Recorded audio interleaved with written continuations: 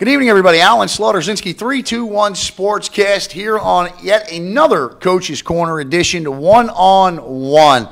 And so far, we've kind of stayed with the big boys, the high schools and the big girls, getting coaches and athletic directors on. But, you know, it all starts at the youth level, and our little peeps and our future stars all play a big role in what happens here on 321 Sportscast, and arguably nobody better in the community to discuss the role of athletes at a young age than this gentleman sitting to my left. He is John Wallace. He is the director of the Satellite Beach Seahawks youth football program. John, welcome to the set of 321 Sportscast. Thanks, Alan. Great to be here. Appreciate you bringing me in. The first thing I want to say is this. When you come to the 321 Sportscast studios, learn from John Wallace. The swag that John has brought with him tonight is just second to nobody in town. The blanket, Gina, the lovely Gina, got a beautiful shirt. I'm telling you, this is how you do it right here. So, beautiful stuff. And, of course, this will be the first and likely only, since it's the first, we don't have a lot of space left, only Pop Warner jersey hanging on the 321 Sportscast studio walls. Well, John, tell us, before we get started, tell us a little bit about you.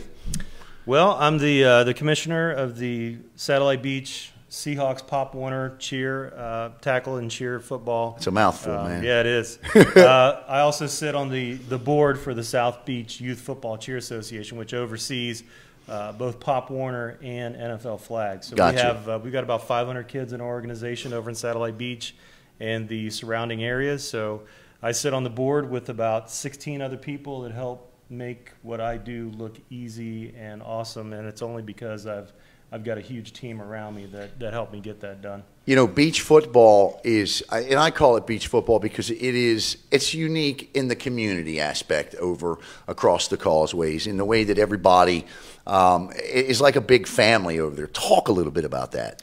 Yeah, you know, we're such a unique little community, you know, with the bridges kind of keeping us, you know, contained in this little world that we live in. And it's a great place. You know, a lot of our kids walk and ride their bikes to practice. You know, it's a bunch of small feeder elementary schools that are spaced out across the beach side, which is very unique. Most kids walk and bike to their schools, and then they feed into the 2 junior high schools that we have on the beach. So, you know, that's the world that we kind of live in, is those elementary schools and those 2 junior middle schools that our kids are a part of. So we're a big part of like 5 different elementary schools and 2 really cool middle schools that we're a part of. And you know, all these families, we all see each other. We see each other at the grocery store and out at restaurants and everything. So it's just an awesome place to live and raise your kids, and you know, have an organization like the Seahawks be over there and be a part of it. It's just, you know, pretty awesome. And Pop Warner is, you know, I played Pop Warner, and a lot of you played Pop Warner. It's been around forever. And Pop Warner to me was always one of, you know, Pop Warner and Little League, the two leagues growing up that I think a lot of kids, you know, to get that start on life, I guess the word I'm looking for is lessons. Yeah. Pop Warner and Little League are where it's at. Yeah, that's, you know, this is where you have the opportunity to start working with these kids and develop them as, you know, future members of the community. Right. They're in school, so you've got to work with them to understand the commitment that it takes to be a youth, a scholar athlete. And that's one of the big reasons why we went to Pop Warner. Pop Warner, we felt, did a better job at recognizing the scholar athlete. There's a big emphasis on your grades. You have to, the kids in Pop Warner have to turn their report card in from last year. And the kids that did very well are recognized, and the kids that are struggling are recognized and well, and our coaches know where our kids are because their report card is in their book that we put together for each team. And our coaches are encouraged to work with the kids and talk to the kids about their grades and about schoolwork. And so, you know, one of the big reasons why we went to Pop Warner last year was because of that scholastic connection that they have. And, of course, when you get into high school, you know, we were talking to Mark Karstens last week, and academically speaking, you know, high schools and athletic directors as they begin to cycle through it, at least here in Brevard County, they want everyone to be NCAA Division I qualified, recruitable. Doesn't mean you're going to play NCAA Division I or be walk on the field and play an NCAA Division I sport. But look, if you're recruitable, that means academically you've hit the threshold. Right, and so we feel that the conditioning of the kids to say, listen, your grades are vitally important. There's a connection between your grades and you as a youth athlete. I think that when you help the kids along from a very young child at, kindergarten, first grade, and then, you can't wait until a kid gets to high school and say, hey, listen, your grades are really important. You got to start, if they don't have that foundation, and we feel that, like I said, that's why we feel that Pop Warner is so special, is because it affords that, that conditioning, that expectation that these kids understand that they have to, that grades are important and grades are connected with their ability to play sports. And so there's nothing more discouraging to see a kid who does have athletic ability and that they can't get to a nice school, right? Because their grades are less than adequate. So that's just a shame. And we've seen that, unfortunately, here in Brevard County on several occasions, and we've seen it recently as well. We're here with John Wallace from the Satellite Beach Seahawks and Cheer Youth Football Pop Warner program. And John, I find youth coaches to be unique and special. And high school coaches, I love you.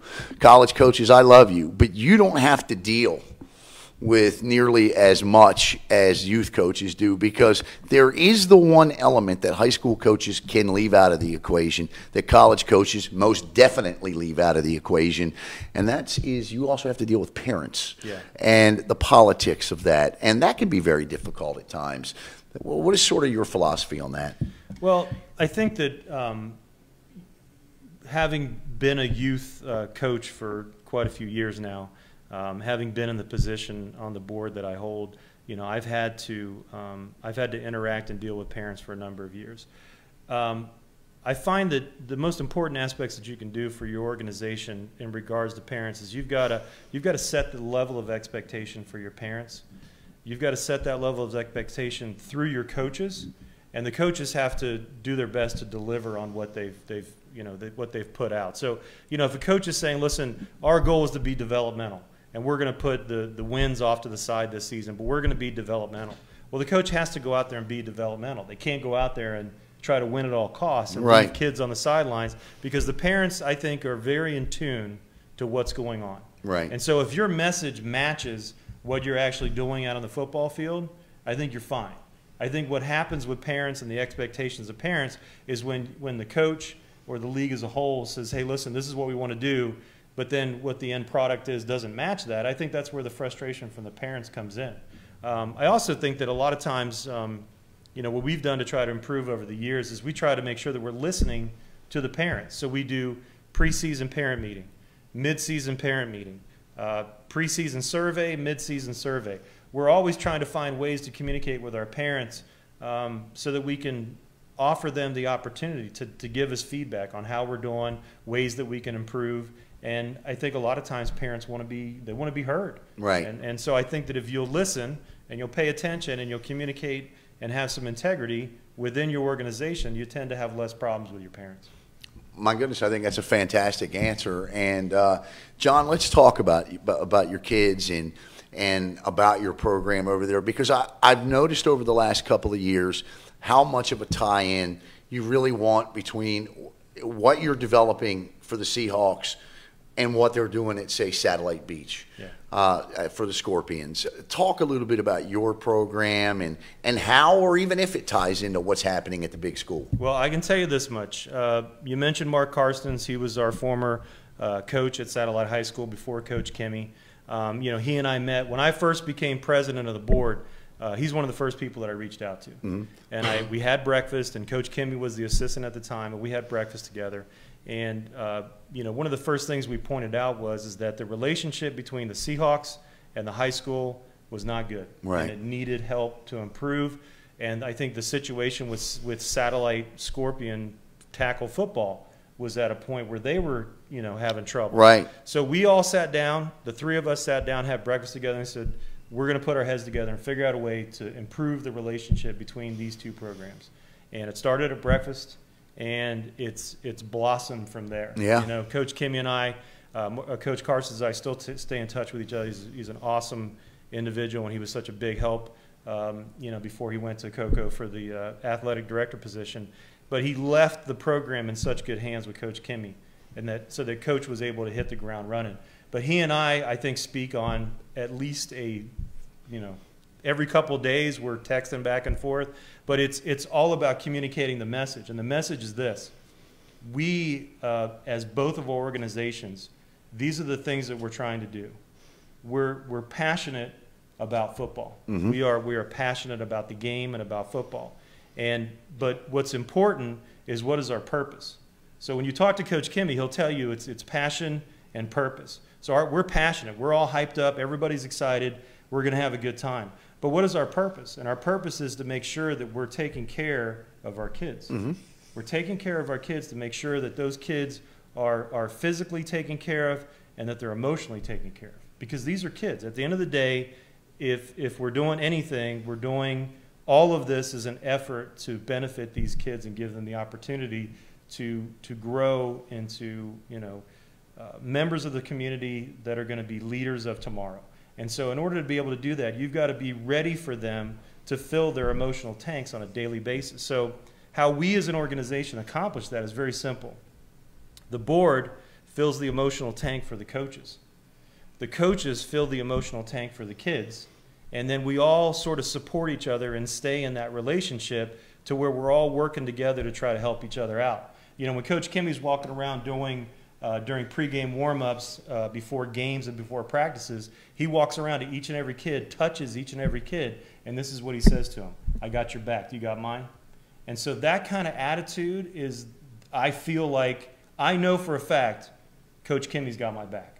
You know, we have a meeting next week to where 2 nights next week for a couple hours, our Seahawks coaches are going to sit with the Satellite Beach Scorpion coaches for like 2.5 hours on Monday and Tuesday night to just go over plans, to go over their season and how to get themselves prepared. I mean, you can't ask for more. No, you can't. You know what I mean? And that just that's proof of what it means when you tell somebody you've got their back. Yeah, there is. I mean, you can tell when you go to some of the youth programs in this area, and I mean, you can tell that there is an elephant in the room that's not being dealt with. You can tell there's discord among members, coaches, whatever. But the feeling that I always genuinely get from Satellite Beach, from the Satellite Beach Seahawks to the Satellite Scorpions, is harmony and development and emotional and skill development, which I think is big. The big question is, how do you guys collectively stop the invasion of the land schools taking quality kids that you've developed that need to be playing at Satellite Beach or need to be playing at Cocoa High School? How do you stop that invasion? I think you stop that by making your program so attractive. Your program is so attractive to the parent that they wouldn't want to go anyplace else. That you're never going to stop the recruiting that goes on. You're never going to stop people saying, "Hey, listen, come on over here. We'll do this, we'll do that." I mean, that goes on at the youth level, right? So you can never really stop that. So the big thing that Coach and I talk about a lot is controlling the controllables, right? So I can't control what another program does across the bridge. They want to come recruit. I can't really stop that. What I can control is the quality of my program and the quality of the people in our program, and have that program be attractive, so attractive that there's no way they'd want to leave. That's our purpose, and that's our goal, is to try to make that happen. And you see that, and you see it from the uniforms, because it all matters. It all matters to the parent. It matters to the player. Every little detail. We focus on 3 big things. What is that? Safety, scholarship, and sportsmanship. Those are the 3 big things that we focus on. Let's talk about scholarship. Safety is pretty self-explanatory. Yeah. So we talked about scholarship before. Making sure that our kids understand the value and the importance of what they do in the classroom. That it's one thing to go out there and do amazing things out on the football field. We're encouraging that. We're passionate about that. But your purpose as a youth athlete is to be a student. and to get your butt in the classroom. That's why it's called a student athlete. Right, and to get all that stuff done. So that we encourage and we hold them accountable for their grades. They've got to turn their grades in, and they got to work hard to maintain them and get them. Is there a minimum? Yeah, they have to have a, just like the high school, they've got to have the 2.0 Love it. grade point average to be able to play.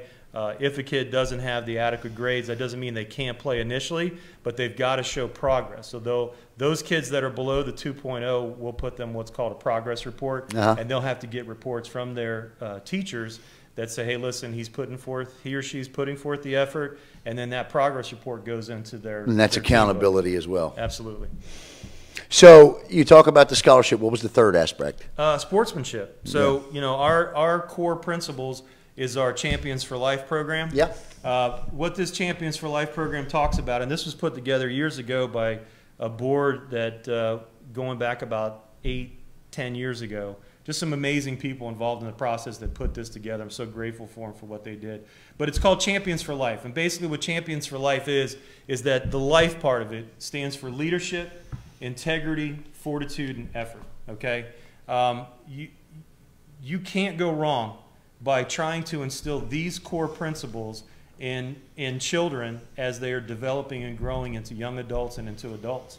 I mean, if you're an employer out there, if you are a college out there, and you're looking for kids to bring to your organization to make your organization better, if we brought somebody to you that say, hey, listen, they are big on leadership, they have integrity, they know what fortitude looks like, and they'll give you every bit of effort that you could possibly ask from them, who wouldn't want that kind of person? Yeah, and it sounds like to me that this is also another tool for making sure that you're able to continue to keep these kids and build this program. Absolutely. Yeah, no, that's fantastic. Yeah, so these kids that are leaving our program and going to high school, man, you saw last year they had an amazing JV team like Satellite High School. Numbers are way up. So the numbers are up, but the effort, just the effort. Those kids out there at practice, just out there just working their tails off, both on the field and off the field in the classroom and around the school, just representing, the JV football team in the school. That's why this year you had so many more kids come out for spring football. We had almost 100 kids out there for spring football, which is, what is it amazing. What is it this platform can do, the 321 Sportscast platform, in terms of being able to ask the community and say, hey, you know what? We need your help doing this. What can the Satellite Beach, what can the beach community do to help your program? I appreciate this, Alan. So here's what the community can do. There's two things, all right? Number one, we want the community to know that the kids' safety and well-being is of vital importance to us as the board and the coaches for these kids. There's a lot of media that we sort of have to push back against. Sure. Because tackle football gets such a bad name, And what I want to tell you is that, been doing this youth tackle football for quite some time. The injuries related to tackle football that you see in the media compared to what actually happens is quite a stark contrast, right? But, we put a lot of emphasis on the training of our coaches and what they do out there, the equipment that we buy. I didn't bring one of my helmets because, you know why? They're all out being reconditioned, because every single year we're required to recondition our helmet every 2 years. We do it every year. So right now, every single Seahawk helmet is at Rydell being reconditioned right now. So the other thing I think that the community can do is understand this, and I'll just give you like a little anecdote, all right? We had a guy. This kid came out and played football with us. They had a tough year. They had, like 13, 14 kids ended up at the end of that season. It's a tough way to play 11 on 11 football. So when we reached out to the kid the following year to come back, the coach was he was a little hesitant, all right? The dad was a little hesitant about coming back. We got him to come back. We had a very successful season. He ended up helping his coach. Just want you to understand, this guy was a military guy living on base housing. He retired last year, or he's getting ready to retire, and he purchased a home in Indian Harbor Beach. So when you look at the value of youth sports in a community, as you are a business out there in the community, as you are one of the leaders and the movers and shakers in the community, understand that youth sports have a huge value to the market economy where they live and where they exist. That's why it's important for sponsors to come out and sponsor youth sports, because your return on investment is huge. it's just completely. It's immeasurable. It's immeasurable. Yeah. The amount of support that you're going to get for your $250 for the banner, your $500. Right. You know, your score. Like we got a scoreboard going up. I brought this with me tonight. This isn't the final rendition, but Kendall Signs, a local. Yeah. You know, we got offers for signs from all over the United States. Kendall Signs was not the cheapest. Okay.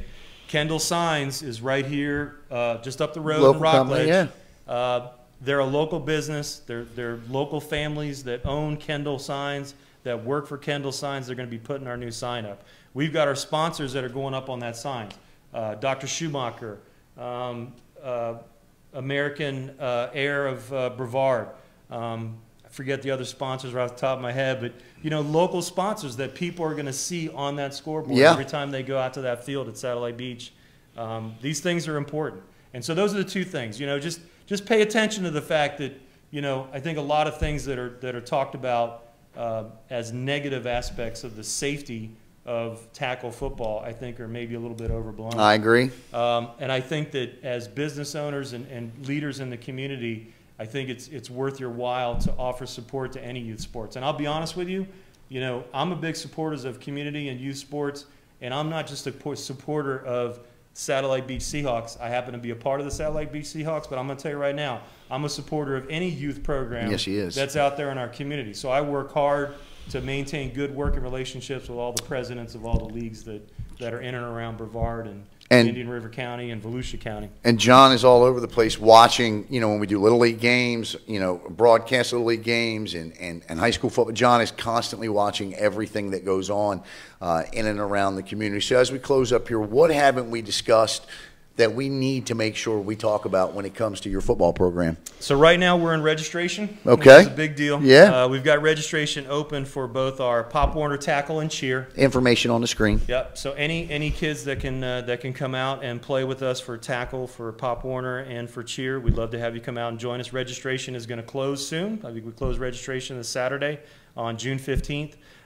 We also have our NFL flag, which is ages 5 to 17. That we offer over in Satellite Beach. All the games are home, no travel.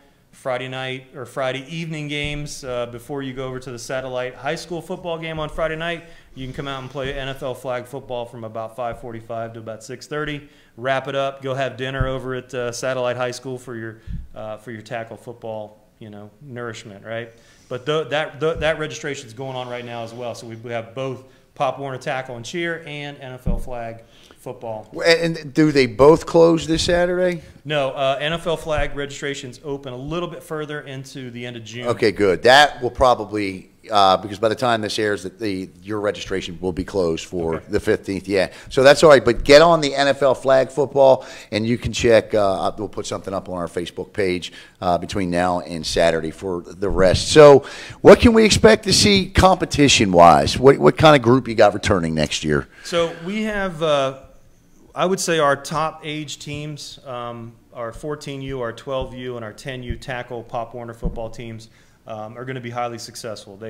All of our teams have, I would say, amazing coaching staffs, all right, with some pretty awesome kids, all right. So I look to them to do quite well in the Pop Warner arena. I also think that our cheer teams are going to do, you know, almost all of them went past the local competition and went to regional.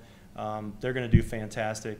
And I think if you're interested in watching some pretty just awesome stuff, come out on a Friday night starting September 6th, I think is when the NFL flag season starts. If you want to see some pretty awesome football, come out and watch that, because what we're going to do is we're going to have about 12 football fields going at the same time with kids playing NFL flag football, so you can't beat it. And once we get this scoreboard taken care of, I'm going to reach out to the community here and let you know that we would love to be able to broadcast Satellite Beach Seahawk games. So step up, right? I mean, step up, because grandparents and aunts and uncles and even parents, you mentioned military parents, around the country want an opportunity to see their grandchildren or nieces or whatever play or nephews play football. So step up to the plate, support the Satellite Beach Seahawks, and make sure you're doing your part as a business owner in the community to take care of your own. John, I can't thank you enough for coming in studio. I can't thank you enough for the great stuff. You look good in red. I tell you what, tell you, I really like it. Appreciate you, man. Thanks for everything. Thank you. Yes, sir. For John Wallace of the Satellite Beach Seahawks,